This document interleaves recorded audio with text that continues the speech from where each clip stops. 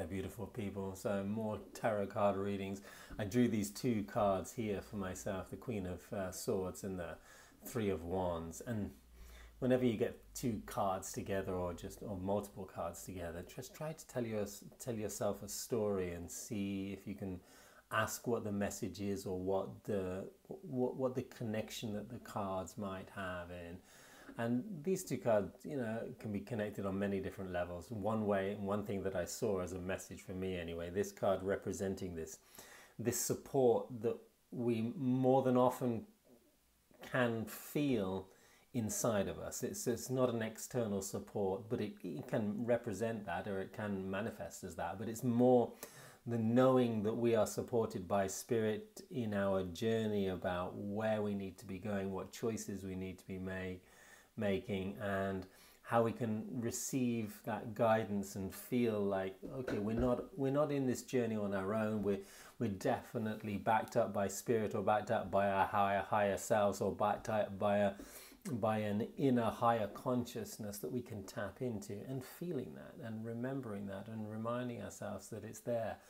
And the Queen is all about this, the consciousness of what's going on inside of our minds, and what's going on inside of our belief system, and how we think, and how our thoughts create our reality, and how we can consciously learn to direct our thinking, direct our thoughts to create different realities in our life, and how those thoughts and how our beliefs have a strong effect upon our day-to-day manifestation stories, right? So together, these cards were like challenging me, and they were saying, hey, how often do you think about the support that's there for you? Because the support that's there is there all the time. And I sometimes think, well,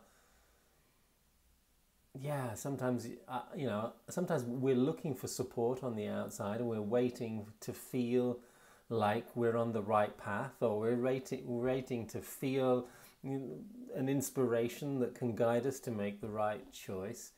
And this Queen is saying, hey, don't wait for something to come to you. Choose to think about the support that is always there. Choose to be focused on the belief and the knowing and the inner knowledge that you are continuously, constantly being backed up.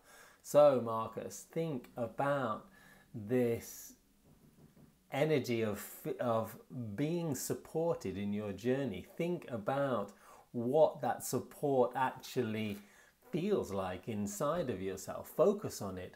Remind yourself daily. Don't wait for something to bring it out for you. Know that you have this support inside of you. Know that you know your truth. You know exactly what's right for you, and be centered in that knowledge. And if you can, I suppose, if we can remind ourselves more often and more regularly that we know what our path is, we just have to believe in it. We just have to believe that we know. We just have to believe that support is there. If we can really believe in it, that's when it starts to manifest in the world. That's when we start to feel guided. It's not, the guidance doesn't come and then afterwards we believe in the guidance. No, it's the other way around. We need to choose to really direct our thoughts to remembering that guidance is always there for us. And so when we do, and when we truly believe in it, it'll start to manifest in some sort of form in the outside world.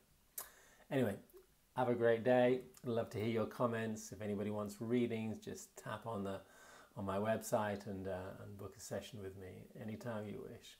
All the best. Have a great day, great weekend, great week.